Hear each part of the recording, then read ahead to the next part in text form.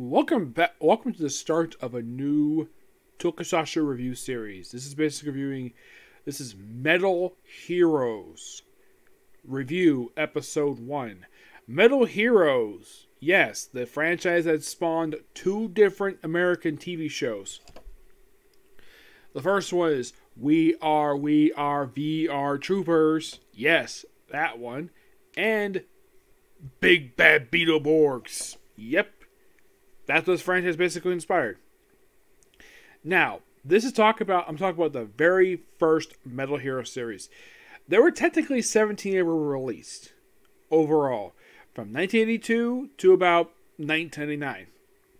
Now, for this review series, for right now, I am only discussing the first 4 and their movies that come afterwards. That's all I'm doing. I might get back to the series after I finish up more of Kamen Rider Super Sentai, because Metal Heroes is not that long a franchise. Yeah, it's not currently going right now, so I can get back to it at some point, but the other two, gotta get back to those. Now, this one basically is talking about the very first one aired in 1982, Space Sheriff Gavan, which, by the way, he looks like this. Yep, that's him. That's Space Sheriff Gavan. Yep. Yeah, that's the original Mark I suit. Yep. Now, he is the guy's real name. Well, his alias on Earth is Ritsu Inajodi.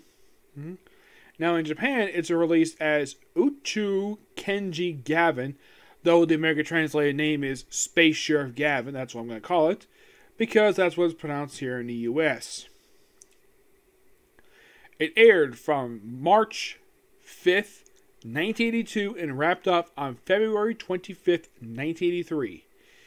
Now, when I read the reason why they decided to do this, because apparently Toei did not want to do another Kamen Rider series, so they decided to do this instead. Now, you basically have a supporting character.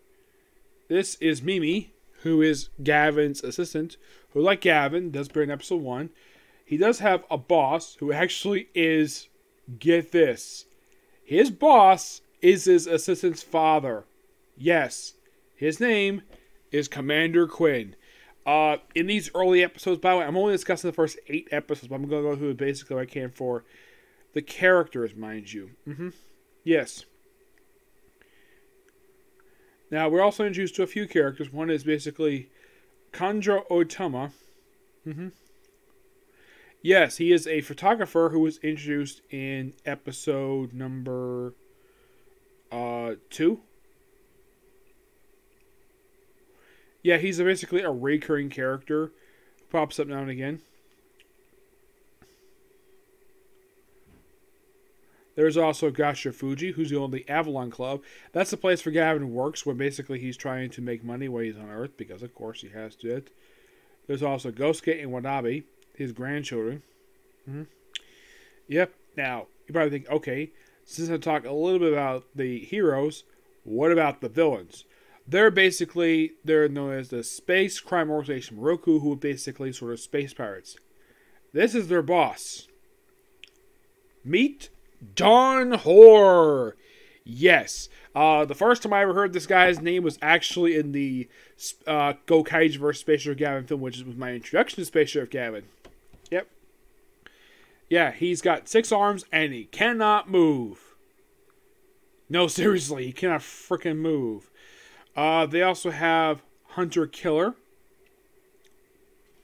This is him. He was a former member of the Space Police who betrayed them, and basically all relates to Basser, who is Gavan's father. His mother's probably revealed a little bit later. There's also...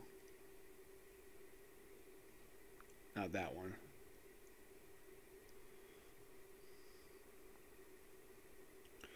They do have Horror Girl, who is simply just a woman wearing a bird mask.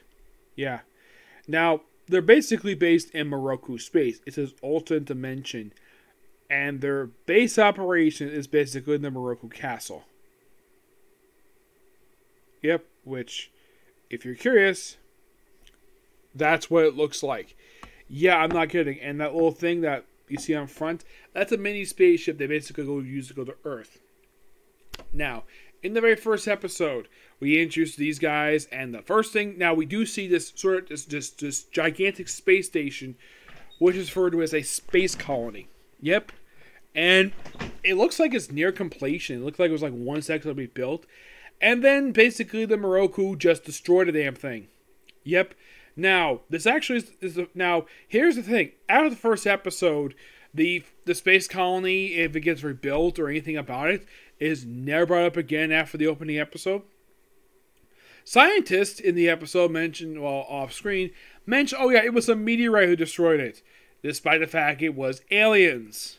Yes, the scientists remembered stupidly. But here's the thing.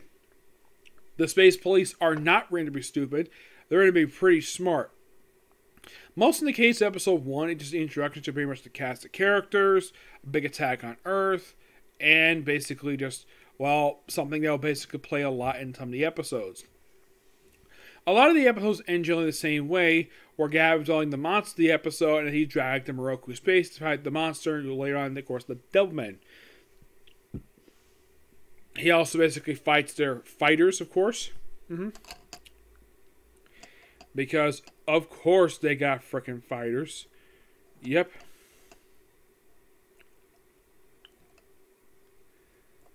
Now, in the case of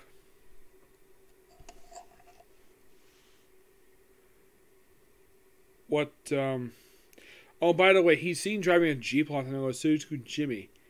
Yep. Now, in the case of what he pilots, per se, by the way, the grunts are known as the Crushers. Yeah, the Crushers, which are simply guys wearing, like, suits. Like, not like business suits, per se, but they're basically kind of like gangsters, like modern day gangsters wearing jackets. If you're curious, that's the Crushers. Yeah, I'm like, really? Okay, this is different. Yeah, just guys wearing leather jackets. And now the monsters we see in these 8 episodes. Now we also have more 6 introduced to like 1, 2, 3, 4, 5 different monsters in just episode 6 alone. The first episode is Shunko Monster. You have Gamera Monster, Condor, Sasori, Tokoju, Okamaru, Bone, Plant, Bat, Jellyfish, Samurai Uri basically is also a monkey, and Kanjo Monster. 9 does not have monster. Nope, it doesn't. Now, oh, by the way, the name of the fortress that Gavan uses in this series.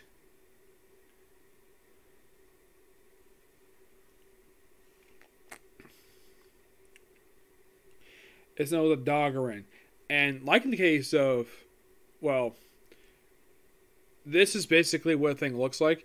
Yeah, and like in the case of Spaceship Gavan, that movie, Gokaiger vs. Spaceship Gavan, that was my introduction to it. Now, if you're curious about the thing at the bottom, that's also Gavan's personal Zord, which it can transform into a dragon to basically battle the fighters that the Moroku group have, and also he uses it to, well, he uses it basically. He also uses his own spaceship basically to travel out.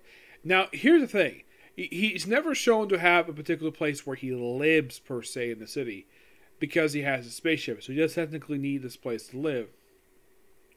Also, typical for Japan, he does get a paycheck, but only about once a month. Now, the paycheck first is brought up in episode 4. When he gets it, he's only paid 3,000 yen. Which, if you're curious though, 3,000 yen is equivalent to $3 in US currency. And the reason why? Because he kept basically leaving work to go fight, well, the Moroku, which boss doesn't know that yet. In case you're curious though, when does the public get aware of Spaceship Gavan's existence? That doesn't happen in episode 8, mind you. Yes. Though throughout these episodes, they're basically doing various things like taking out the Moroku crimes, basically raised to robbery. At one point, Gavan is shot in episode 6. So Mimi has to contact Bird Planet. That's where, and it is brought up that Gavan's mother's from Earth. His father's from Bird Planet. Now you're probably thinking, Bird Planet, do they transform people? The birds, well, Mimi does transform to a parakeet. Even at one point hides herself in Gavan's clothes. So, oh, by the way, Gavan is played by, well, the guy who was Denzi Blue in Denzi Man, and Battle Kenya from Battlefield J. Yep, this was the next thing he did after Denzi Man wrapped up. Great to see this guy again. I mean, I really enjoy the guy's basically like his chemistry with a lot of the cast, and typical for him, he's always surrounded by kids a lot of the time. Though he does have a love for animals. They actually displayed that in episode 6, I believe it was, where they actually saved a group of puppies from nearly drowning in a river. Yep. Now, in the case of some of these other episodes, aside from episode 6 dealing with like a robbery per se, you're probably thinking, okay, what about the other ones? Well, 2 is basically mostly about them stealing oil tankers. Yes, seriously, that's what the thing is called. In the case of 3, it's basically talking the BEM project. This is injections of BEMs per se, and they kind of become a reoccurring thing throughout this whole entire thing, the BEMs. Yeah, and of course 4 is basically the whole thing where he gets 5 basically is when it's shot. The Genius one, this one feels a lot like something I've seen in Denzi Man and Gogol 5, where you have the crime syndicate, or these villains of the series, brainwashing children to basically go to their school or whatever, and this all involves eating lots of octopus. Yeah, it's kind of a weird one, this one is. Yes, by the way, when the Gavan shot, that's actually episode 5. Yes.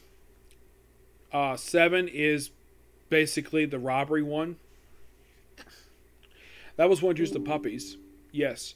But in the case of episode 4, it's all about some mysterious helmet that basically powers things up. Yeah, that's most of what that episode is. I kind of actually slept through part of it because basically I was very tired this morning. And in the case of episode 8, despite the fact this is the first public introduction to Gavan in this series, now he is framed for kidnapping children. No, seriously, that is what they're planning. Basically Morocco for episode 8 is planning is this.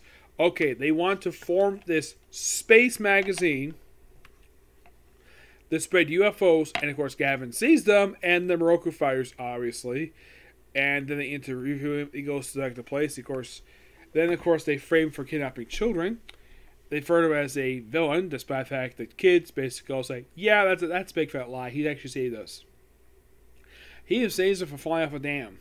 Yep. And, well, they finally learn his name. Also, when he goes to the Morocco dimension, he also brings along his flat motorcycle he brings along with him, which looks like a giant bed. Apparently, it's his personal vehicle he has. Like his personal combat vehicle, while the Zuki Jenny, that's actually his civilian vehicle. And they also explain, well, except for 2 episodes, mostly put the suit he wears as actually his combat suit. Yes, his combat suit. That they do explain this. Of course, this was also brought up in the Spaceship Guy movie. That was my first introduction. Like a lot of that movie was basically my backdoor to the series, where they explain that this looks like it's insane when he does this little transformation sequence. It takes 50 milliseconds basically to transform, where he just says the catchphrase, goes to the ship, roger that, and teleport, and bam. They also have a thing where, also in episode 8, at one point he was actually temporarily blinded, but he's going to fix by the end of the episode. So the only way to know the fact that he's actually, the thing is on, is basically the red. There's like a little bit of lights in the suit. Now, where the suit comes from, aside from the Gavan ship, it's not really explored very well here. Also, when Gavan's framed for kidnapping children, his boss, now, normally series would have this written badly, but having the boss immediately having him either called or basically ordering his arrest, despite the fact there's no evidence to matter. Here, he's like, yeah, we got to prove his innocence right away. He's basically on Gavan's side the whole time, which I do like that. I'm glad that was not the stupid trope of, oh, he basically just did that for some stupid reason. But this actually was pretty good here. Now, Mimi, like I said, is Commander Quinn's daughter. A couple times refers to him as Papa, because this only happens in episodes 6 and 8. It doesn't really happen very much in the thing. Of course, It's obvious now. As for why, and of course, also in episode 5, when Gavan is shot, we actually have Marnie bring along the bird formula to cure him. Now, here's the thing: normally, a scene written like this, where the Morocco fighters probably hear about this and they intercept it. Here, nope. She's able to fly the ship, no problem. Yeah, fly the ship, give him the cure, because he's shot by a bullet that's got cobra venom in it, with apparently like 200 times the limit, and cures him. And it takes him a bit, but he does recover. Probably because he's half Birdman or whatever. Which I gotta admit, there's actually a really good change of pace here. Yep. And they have the episode in comedic fashion where she wants Gavin buy her a dress that's basically 83,000 yen. Which, okay, I'm gonna look up here. Like, how much is that in U.S. currency?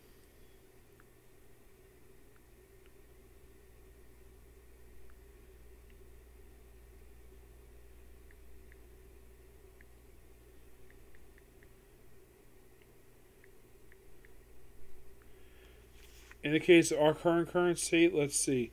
That is equivalent to, as of current day currency, it is $591.99. Basically $592. I'm like, wow, that's kind of expensive dress. So basically, in order to get Gavan to buy it for her, she pawns off one of her rings, which apparently the jeweler has never seen this ring before. So he gives her a big, like a very thin briefcase full of money. You're like, oh crap, there's lots of money here. He's like, okay, he drags him inside, uses this money to buy her this dress, and then she goes back off. Yeah.